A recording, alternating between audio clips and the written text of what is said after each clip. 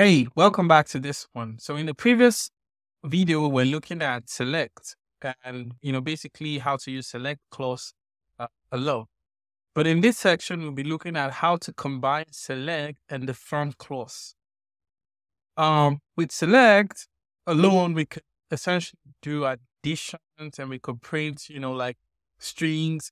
And of course, we could do some other calculations or print numbers. But the combination of select and from means that we can essentially pick out data from our tables. So in this one, we will first write our select and from. So remember, in this case, we'll be actually picking out the data from the tables. So this is the table we have imported, the US House Real Estate Essentials table. And then inside the database, we essentially have the schema, which is essentially more like a folder. And then we can open the folder to see the views. Now, remember, the views are very close to tables. So now, in the views, we have a couple of views, which are synonymous in a way, not exactly one-for-one synonymous to a table, right? So here we have a couple of, let's say, tables. And then in these tables, which are essentially different data sets, we will select one of them. So essentially, maybe a very good one to select could be the FHAS. This one, which is the FA house price attributes table.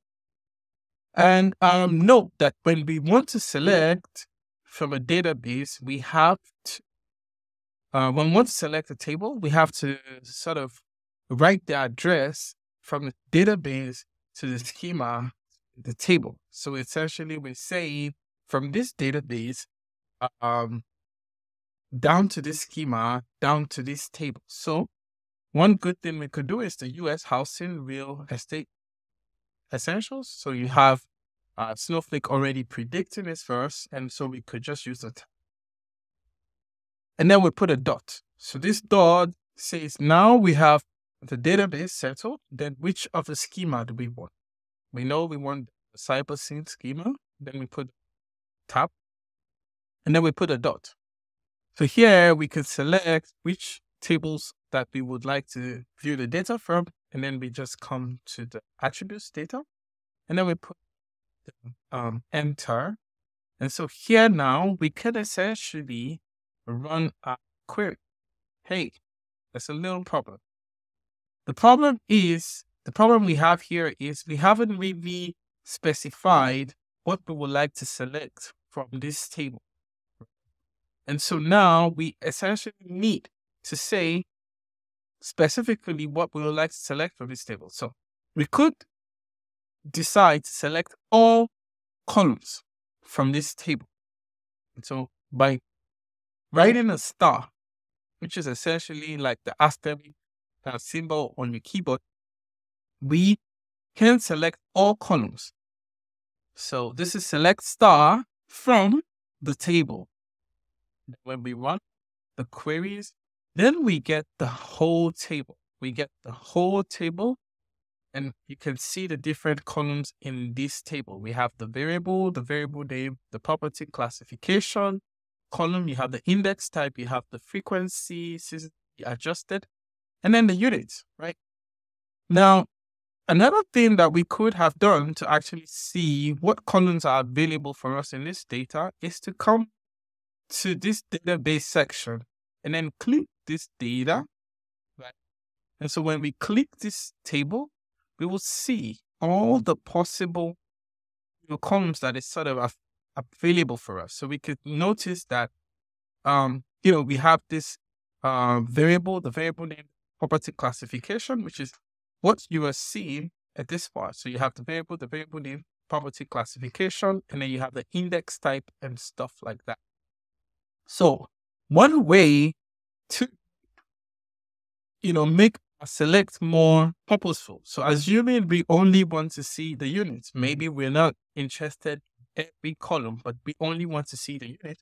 One way to do that will be to select the unit column, right? You notice it's, already bringing out the unit and it's saying it's a column.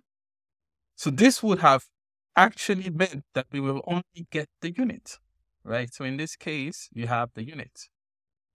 So only the unit column would have come out if we selected the unit column. So if we say we want to see the unit and we want to see the frequency,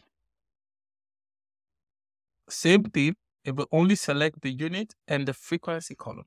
So we don't get all the data that we don't need. We only go for exactly what we need, and then we use what we need alone. And so in the next part, I would like us to use a different data set, okay, to practice this. So one thing we could do maybe a bit better now is, write this query in a different way. So notice that we have selected the database, and then we have selected the schema. We've put the schema, and then we've selected the table. Now, one way we could make this a bit different is to essentially come to this part of the script and say, okay, this is the database that I want to select. So it's like saying this is the default database. And then this is the default schema that I want to select from. And so this would mean that I wouldn't need to write all this part again. And then what I would just need to write in this case would be to just write the actual table. Just the table will be sufficient in this case, right? So let's go with this other one, which is saying like the price time series. So we have the FFA. And so you notice now, this takes us directly to the views. And so when we run this, you notice that we didn't really need, we're back with this problem again. And why are we having this problem? Because we didn't specify what column we like to select. So we put a star, and then we run the query. And now what we essentially get is all the columns in the price attribute data. So we could expect what the price time series data. So we could expect now these columns here. We could expect to see them. And so this is interesting, of course. So assuming we are only interested in the date and value in this case, let's select on the date and then select the value. And so we can run this query, right? And then we will get the date and then the value columns. Another very interesting thing we could do here is we could add or multiply or do some extra, additions or maybe some extra calculations to the existing columns. So one way to do that would be to do value plus 5. So note that we have the value, right? And then we have the value plus 5. So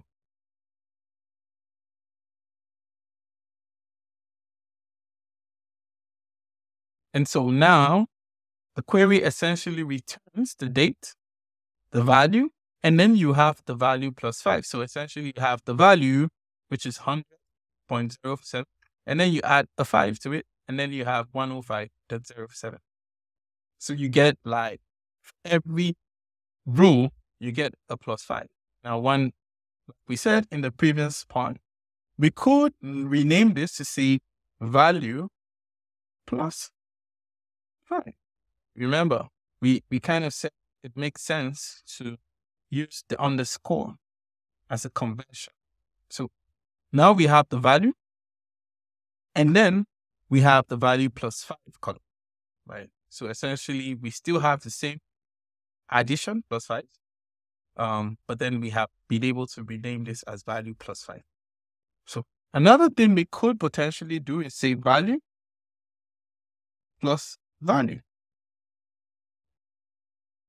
right? Which then now say as value. This is like when the value is doubled. So here, you have the value, You have the value plus 5, and then you have the value plus value, which is essentially saying that we could add multiple columns. We could say, okay, we wanted to add value plus value, which is 160 plus 160 is giving us this 320. Similar way is 380.97 plus 380 plus 97 is going to give us 761.9. Right? It's essentially giving us, a double of the value. Okay. So this is interesting. We could in fact use, another column that we have calculated to another column. So let's say we have value plus 5.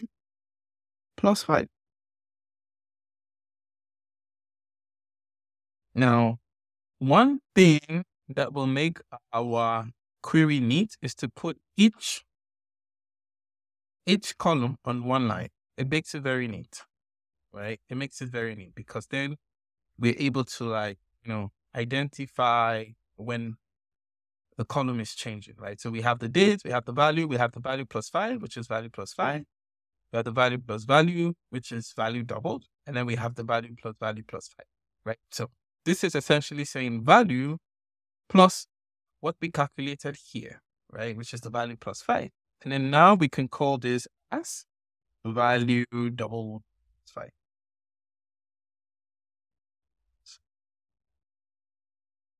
So when we run this,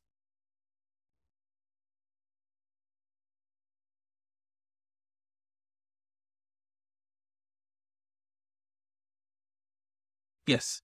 So what does this tell us? It tells us that we can add a column to another column. We can add a column to a number, or we can divide, or we can do any kind of multiplication or that.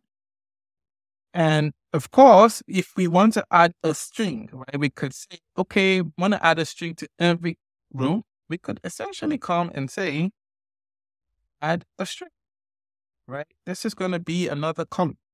But in this case, let's call this a string column. Now you would notice I wouldn't be using the as sign. And this still works. It still works. So when you do not put as between, as long as you put like a space, it will still function as though you put the as. So now you have like the string column, which is just saying add a string. So what I mean is saying like remove this as. As long as there's a space between this one here and the this value here, then it will essentially name as this. When I run this as well, you will notice that it will still call this addition value plus 5, which is 99 plus 5, which is 107. Now, this is a lot. This is 13 minutes already. I would like to go to the next part, which is essentially limit. Now, of course, the next one from the hierarchy that we have put here is join. But we would, because of the ease, we'll take it one at a time because of the ease, right? The easiest ones, we will go with limit. And then we'll continue. Thanks for joining.